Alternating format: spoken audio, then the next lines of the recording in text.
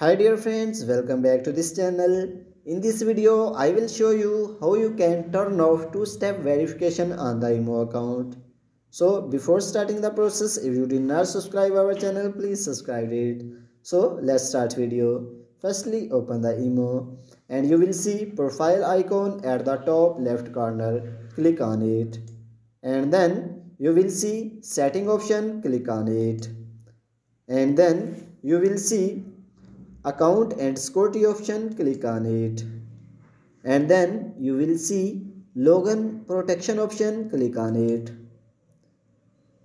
And here you can see my two-step verification is on. If I want to turn it off, then I will click on it and then click on disable.